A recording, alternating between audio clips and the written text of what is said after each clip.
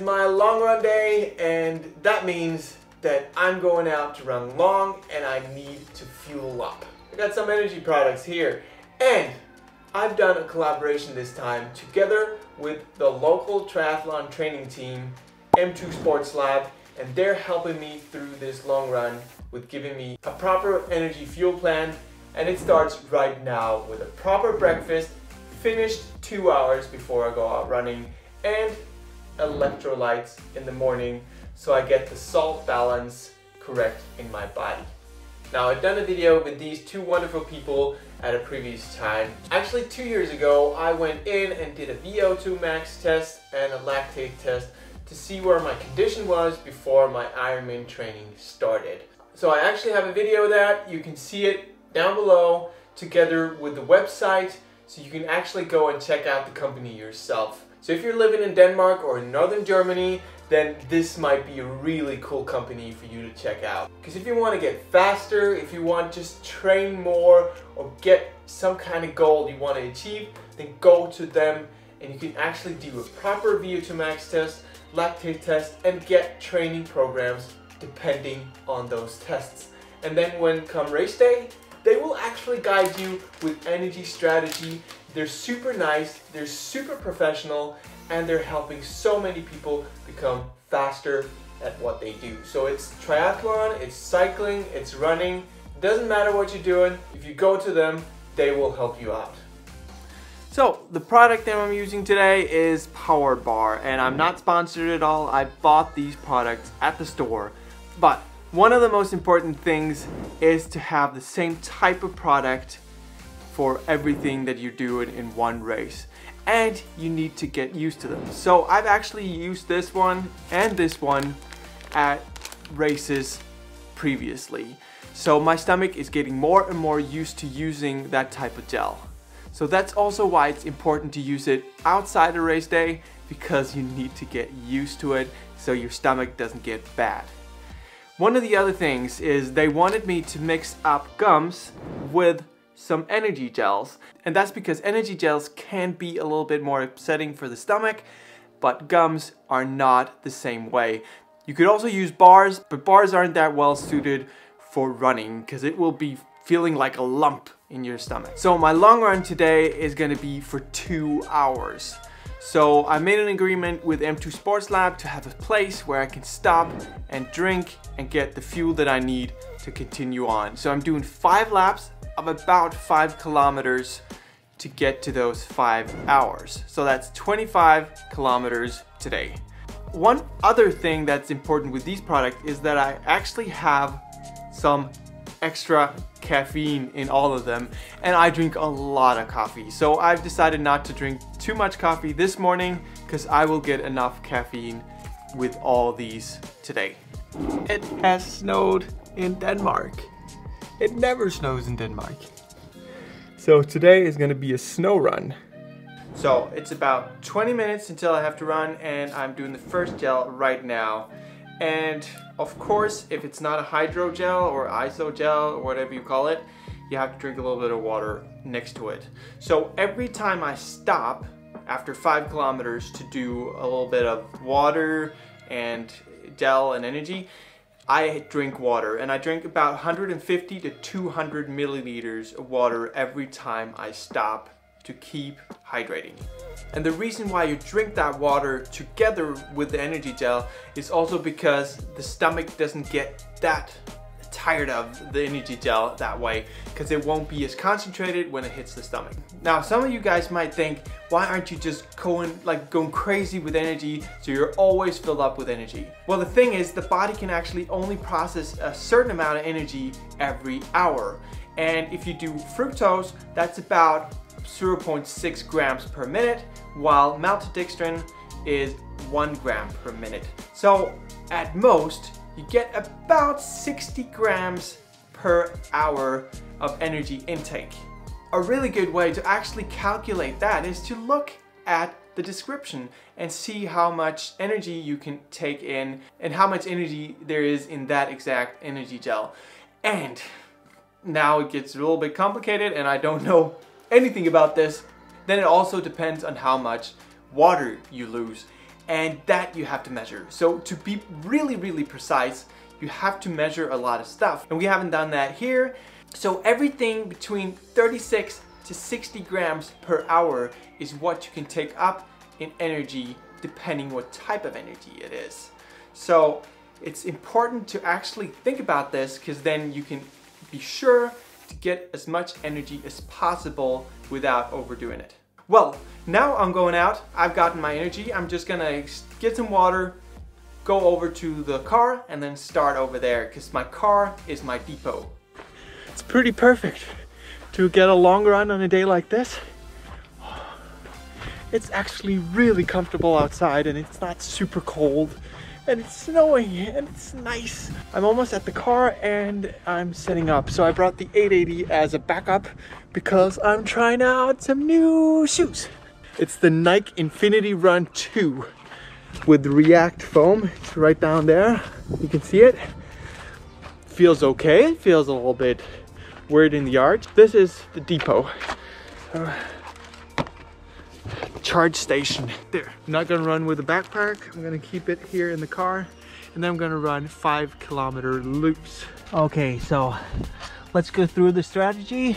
Got water here. I'm drinking about 150 to 200 milliliters. So that's like yeah, 2 cups. I have no idea about the measurements in the imperial system. After first lap, I'm doing this energy gel. So after 5 kilometers, after 10 kilometers, I'm doing half of this pack. In the same lap afterwards, I'm doing the rest. So after 15 kilometers, I'm doing this one. So that is the energy plan. That is the trash bag. That is the extra shoes, ready to run.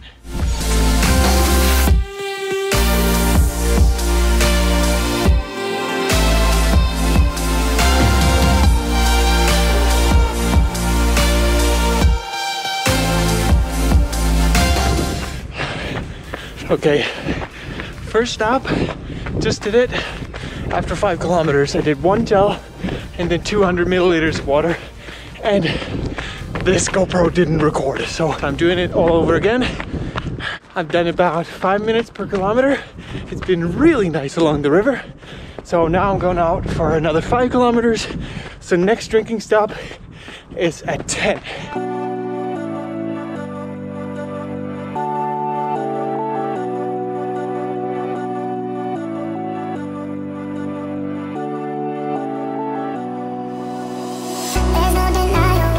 Okay, stand up. Yes, just hit 10 kilometers, and now it's the main event. It's the gummies. Oh, the only problem is that it's cold outside, so they're really stiff. Water is solving the problem. I only took half of them, so the second half is here with me on this next 5 kilometers. So I've done 10. I'm heading for 15. Feels good. Oh, those gummies taste amazing. Okay, so I just hit 12 kilometers and I just finished the entire bag of chews, gums, whatever you want to call them. They were delicious. They were a little bit hard to chew because it's so cold. Almost turning around for this loop, and then actually heading back for more energy and water. There's no denying what we want. There's no denying what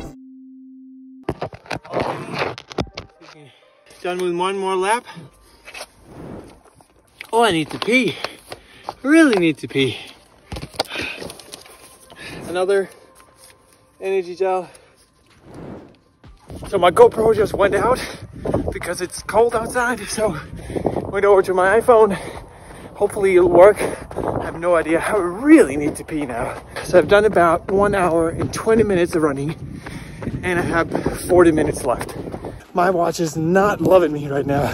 Makes a lot of sound because apparently my pulse is a little bit higher. So it doesn't want me to be over 140.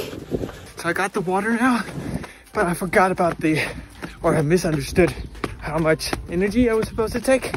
So I'm running home, getting another energy gel that I'm doing on the last lap. So I've got about about 20 kilometers right now. The reason why I'm doing this, going home, getting another gel, is because it's important to give your body as much energy as it can process. So you get as much energy as possible, and that will help you in your recovery as well as in the run. Because that's really, really important. Recovery is actually really important for you to be able to train more. And when people don't use energy gels when they run and when they train, then you don't get the maximum out of your training.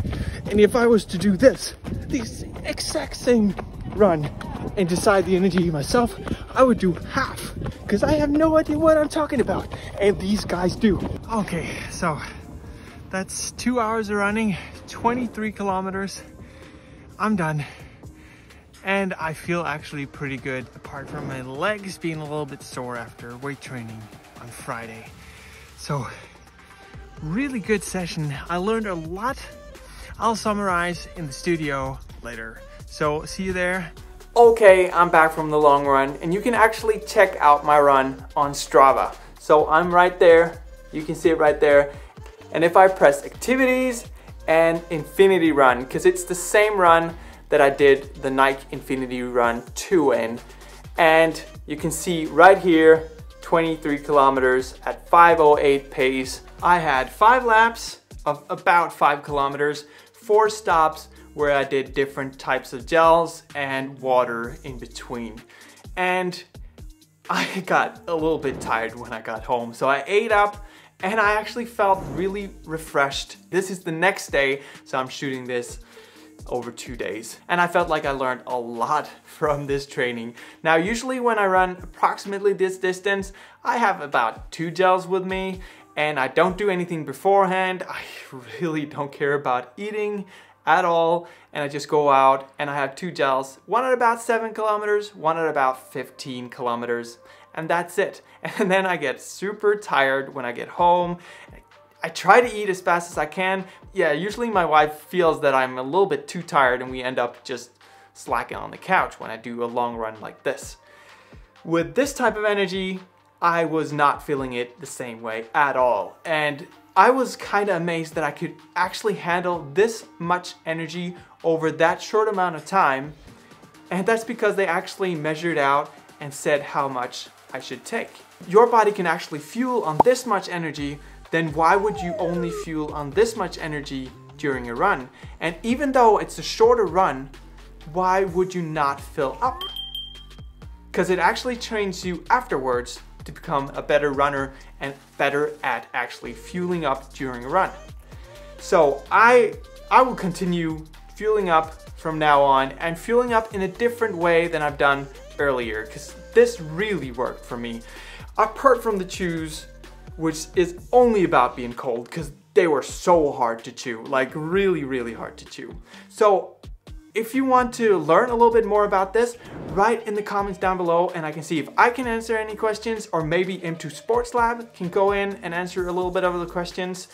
If you want to get proper professional training and you live in like northern Germany or Denmark or Sweden, contact M2 Sports Lab. They do VO2 max tests, they do lactate tests, they can help with the energy strategy, they can help with anything, and they will make you a better athlete, period. Now, I had a lot of fun with this experiment. I'm gonna continue doing this because it really, really helped me. If you like this video, please give it a thumbs up. If you're into these kind of running related videos, then consider subscribing. Anyways, have a great day, have a fantastic run, and I'll see you next time. Bye.